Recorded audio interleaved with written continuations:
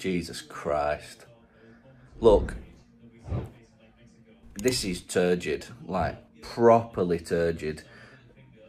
I spent the last few weeks of people saying, "Oh, we're second in the league with this, that and the other, the championship's crap." I don't care. We are sinking like a stone. Our performances are getting worse and worse and worse. It was only going to be a matter of time before these nil-nils, these boring, turgid, lacklustre nil-nils were going to turn into a defeat. And it's happened today.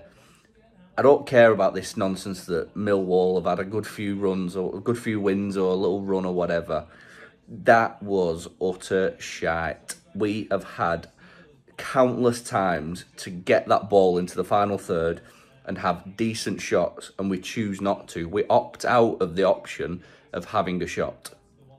Every single time we go forward, somebody shits the kecks and goes backwards, or says, "Oh Jesus, we need to make another 10 passes before we can have a shot on target," because that's the aim of the game. It's like this is absolute horseshit. It is dross. I was willing to give Parker a chance when he started, and he was handed a shit deck of cards when he came. You know, we sold quite a lot of important players, but he's brought his own players in.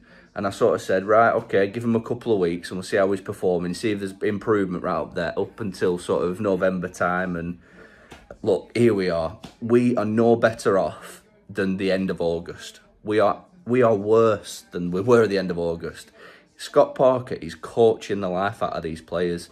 I have no idea what he is teaching them, but what I do know is he's killing all creativity from these players. He's killing all risk-taking. He's killing all enjoyment and fun out of this team. And it's suffering. The football's turgid. The players don't look like they're enjoying themselves. Like, they genuinely don't look like they're enjoying themselves. Some of them do look like they're making an effort, but I'm not being funny. Quite a lot of them don't look like they're making much of an effort in terms of going forward. Like, they're just happy to pass the ball around and be tick-a-tacker and this, that and the other and listen to Scott Parker's dross. And you know, he keeps coming out with weird comments about the best performances and this, that and the other, but it's just not working for me. He is not cut out. I'm sorry, I don't care. This is probably going to cause some backlash, but he is not cut out to be a manager. He is getting progressively worse as a coach. His coaching journey is getting worse and worse and worse, and we are feeling the brunt of it at the minute. And I'm really sorry, but he's got to go. Parker has to go. We need to bring somebody in now that can get this squad firing again up until Christmas and get us into that transfer window and get rid of some of the crap that we've got in this squad. We've signed some honking players. Hutonji is not a footballer. He's won a competition to be in this squad. He's a disgrace of a football player. You know, there's some people out there on that pitch that they should be doing so much better with the skill and the talent they've got. It's just, all this stems from the manager. You know, in fact, all this stems from the board. They've employed the wrong man. I don't care. He might have gave a good presentation. He might have smelt nice in his Tom Ford aftershave and his lovely little bomber jacket. You know, he might have give a right good after dinner chat with Alec. Like it, but it's not washing on me anymore.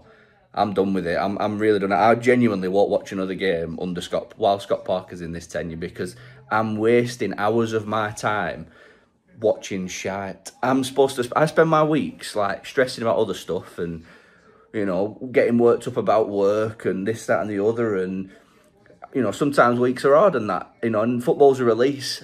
I expect football to sort of take me away from that. And it doesn't. It compiles it. It adds to the shite and the stress that I'm going through week in, week out. So, no, until I'm done. I'm done with Scott Parker. I'm done with it. It's boring. It's turgid. It ain't getting better. And we haven't got time. We haven't got time to sort of sit and wait until it clicks. Like, it ain't going to click. It's not clicked yet. It's not going to click. I don't care what anyone says. It's not going to click. It's just very frustrating. Like, and I'm coming from this as like a place of fear. Like, if we don't get promoted this year, we are up shit creek. Like, I'm telling you now, we need to get out of this division. The finances that these people have invested and the money they've spent and the play that it's too much. If we don't get out of this league, we are shafted. We are going to have to, again, do another fire sale next season, and we're going to have to bring in even worse quality players. So I don't know what it's going to be. Something's got to give. It's either our chances at Premier League football or Scott Parker's going to have to go. That's the way it's going to have to be. It's Premier League or Parker. What's it going to be? Because you can't have both.